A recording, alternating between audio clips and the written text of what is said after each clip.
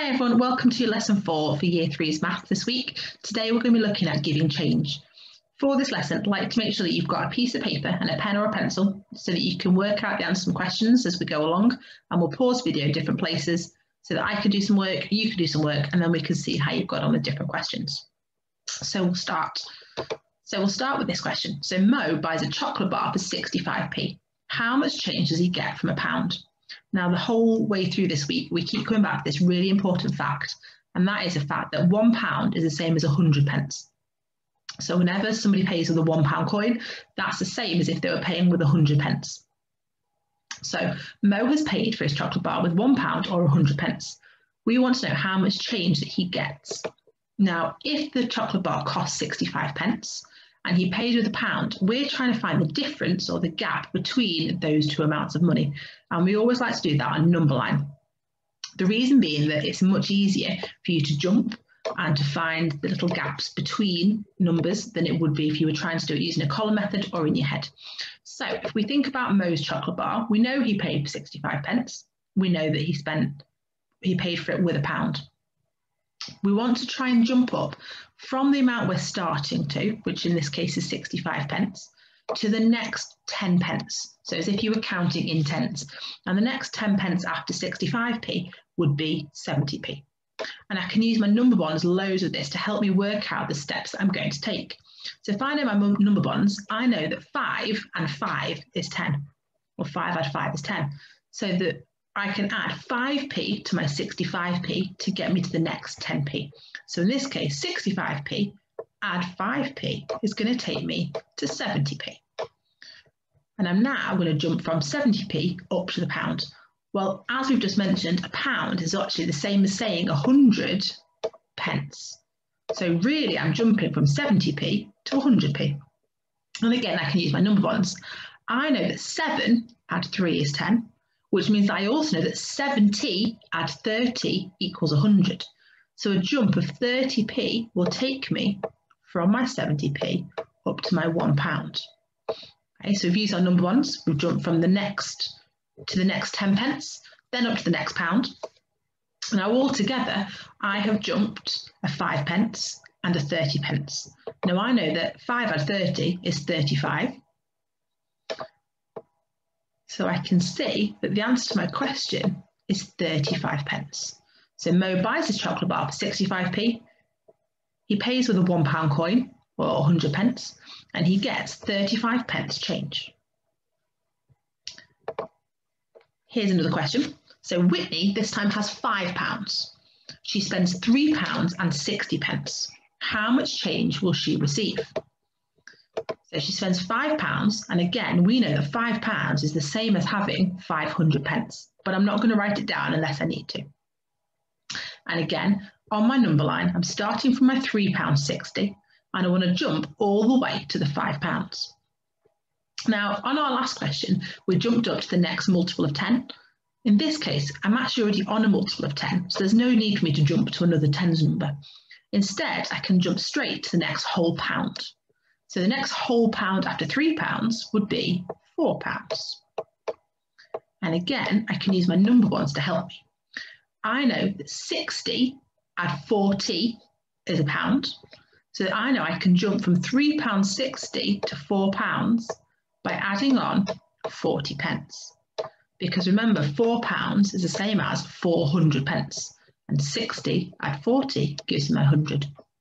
From £4, I can then jump to £5, which is a jump of £1. So I've done 40p to go from £3.60 to £4, then £1 from £4 to £5, and in total, that is £1 and 40 pence.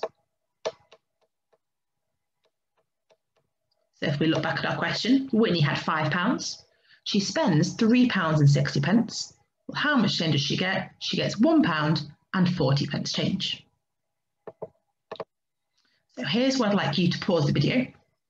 Anywhere that you see this little pause symbol in the corner, I'll read the question first so you can understand it. We'll go through it, we'll pause it, you can have a go at it, and then we'll go through the answers together to see how you've got on. So Tommy buys a comic for £3 and 25 pence. He pays with a £5 note. How much change will he receive? So Tommy buys a comic for £3.25. He pays with a £5 note. How much change will he receive? So pause the video, have a little go on your piece of paper or your whiteboard, and then play the video and we'll see how you've got on.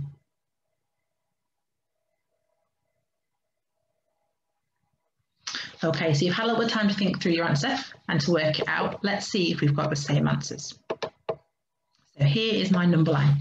Again, I've started with £3.25 because that's where what Tommy has spent. And I'm jumping all the way up to £5, which is the amount that he paid with. Now, because I'm on the £3.25, I'm going to jump to the next multiple of 10, or the next 10 pence, which is £3.30. Well, using my number bonds again, I know that 5 add 5 gets me to 10. So a jump of 5 pence will get me to £3.30. And now I want to jump from £3.30 to £4. And again, remembering £4 is the same as 400 pence. Well, number 1 to 10, 3 and 7 is 10. So 30 and 70 will take me to the next pound. So I've got a jump of 70 pence and a jump of 5 pence. And I'm on £4. I want to jump from £4 to the next whole pound, which is £5, and the total we're trying to get to. Well, £4 add £1 gets me to my £5. But that in itself isn't going to be the answer to my question. I need to add the jumps together to work out the total amount of change that Tommy gets when he buys his comic. So £1 and 70p is £1 and 70p. Add the 5p is £1 and 75 pence. So hopefully you did okay with that one. Now, some of you may not need to do these smaller jumps. Okay, some of you might be able to jump straight from, say, 25p up to the next pound. If your number one's to 100, brilliant, and that's fantastic. You can do that. If you need to jump in those slightly smaller steps, that's absolutely fine as well. You can use whichever method you find a little bit easier. So if we move on, here's another one for you to have a little go at. So Eva buys a train for £6 and 55p. She pays with a £10 note. How much change will she receive? So Eva buys a train for £6 and 55 pence. She pays with a £10 note. How much change will she receive? Okay, so I want you to pause the video here and have a go. What change does Eva get from her £10 note?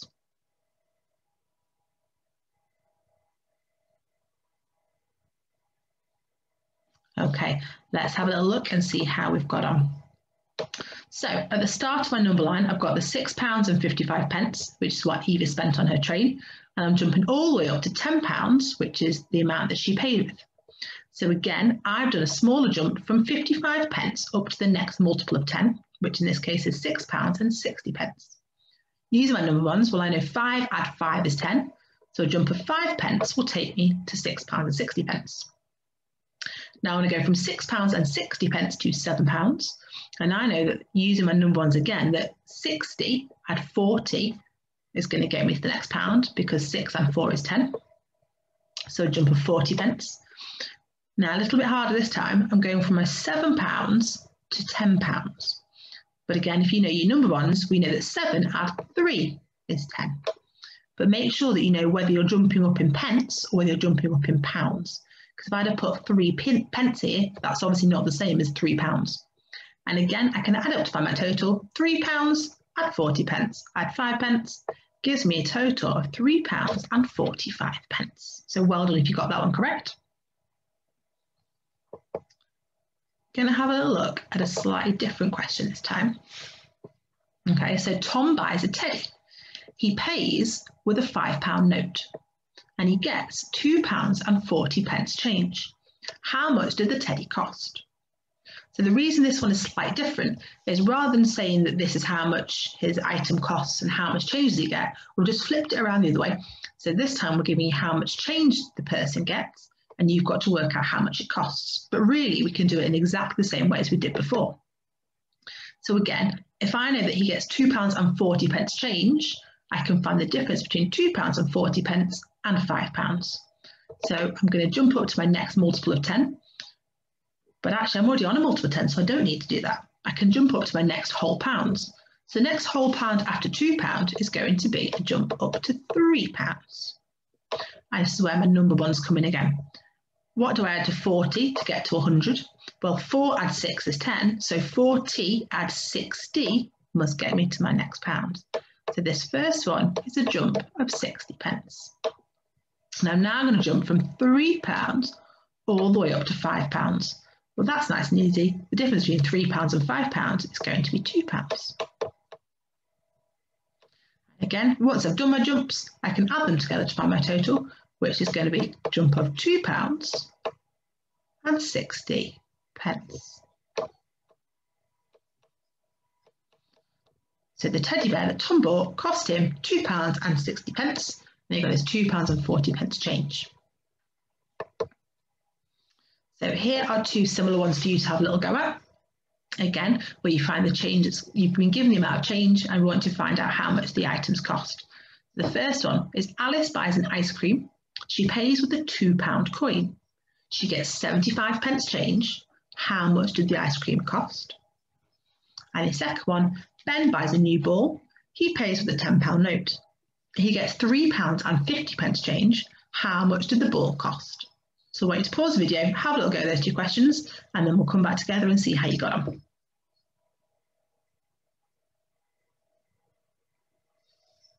Okie dokie. So we'll start off with Alice and her ice cream. So she pays with a £2 coin and she gets 75 pence change. Well, on my number line, that means I'm going to start with my 75 pence and I'm going to jump up to my next pound. Now, I've done this in one slightly bigger jump because I know that 75p add 25p is going to get me to my £1 or my 100 pence. But you may have done a slightly smaller jump where you may have jumped to 80 pence and then from 80 pence to £1. And again, that's absolutely fine. And then from £1 to £2 is a jump of £1. And whichever method you use, you should have got the answer of £1 and 25 pence. We then have a look at Ben and his new ball. So he pays with a £10 note and he gets £3 and 50 pence change. So on this number line, at the start, you should have had £3.50. And at the end, you should have had £10. And we're going to jump up again. So in this case, again, there's no need to jump to the next multiple of 10 because we're already on a 10 pence. Well, 50p add 50p is going to get me to the next pound because 5 add 5 is 10. So 50 add 50 is 100. So our first one's a jump of 50 pence. Then from £4 to £10, well, 4 add 6 is 10. So we know it's a jump of £6. £6 add 50 pence gives you a total of £6 and 50 pence. How did you get on with those? Hopefully you did okay. Let's have a look at another different type of question. So this one's a little bit more complicated. So drinks cost £1 and 90 pence. Snacks cost £1 and 20 pence. Jasmine buys a drink and a snack, and she pays with a £5 note. How much change does she get? Now, the reason this one's a little bit tricky is there's an extra step for you to work out. Instead of being told how much money Jasmine spent in total, we need to work it out. And we need to do that by adding together the cost of the two items that she bought. Well, we know she bought a drink and she knows she bought a snack. So one of those cost £1.90 and the other one cost £1.20. So we need to add them together. So the easy way to do it is if I think, well, £1 add £1 is going to be £2. So I can jot that down there to help me out. So that's the £1 and the £1 gives me £2. I've then got to add together the amount that she had in pence. Well, 90 pence add 20 pence. Well, 90 pence add 20 pence is going to be 110 pence. But actually, I know what 110 pence is in pounds, don't I? Because I know that if 100 pence is £1, then 110 pence is actually going to be the same as £1 and 10 pence. So I know that altogether, she spent a £2 and a £1 10 pence. So altogether, that gets me an absolute total that Jasmine spent of £3 and 10 pence. But my question's not over. I haven't started to work out how much change she got. All I've done is that first step of trying to work out actually how much did she spend in total. So now that I've got that, I can think about drawing my number line. And again, I'm trying to find the difference between the total that she spent, which we now know is £3 and 10 pence, which I'll put down here, And I'm jumping all the way up to the amount that we know she paid with, which in this case is a £5 note. Okay, so I'm starting with £3 and 10p. I'm already on a multiple of 10, so I don't need to jump to another multiple of 10, but I can jump straight to the next whole pound. So from £3 and 10p, I'm going to jump to £4. And again, using my number bond knowledge, I know that 10 at 90 takes me to 100. So my first jump is a jump of 90p, and that's taking me from £3 and 10p to £4. And then from £4 to £5, it's going to be a jump of £1. And again, like we've done with all the other questions, all I've got to do now is add together the £1 and the 90p to give me a total amount of change that Jasmine gets. It's £1 and 90p. Okay, so just remember the questions like these, that sometimes you need to work out the total amount spent. So there's that extra step in there before you can work out how much change somebody got. So here's one for you to have a little go at. So bouncy balls cost £1 and 50p. Yo-yos cost £2 and 30p. Tom buys a bouncy ball and a yo-yo, and he pays with a £5 note. How much change does he get? So wait to pause the video, have a little go, make sure you add together the amounts that Tom spends, and then find out how much change he gets in total.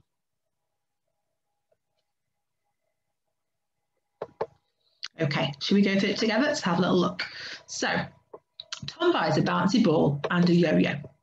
So we know that the bouncy ball costs £1.50 and the yo-yos cost £2.30. If I add together my pound coins, well, £1 and £2 is going to be £3. And then I can deal with the pence. 50p add 30p is 80p.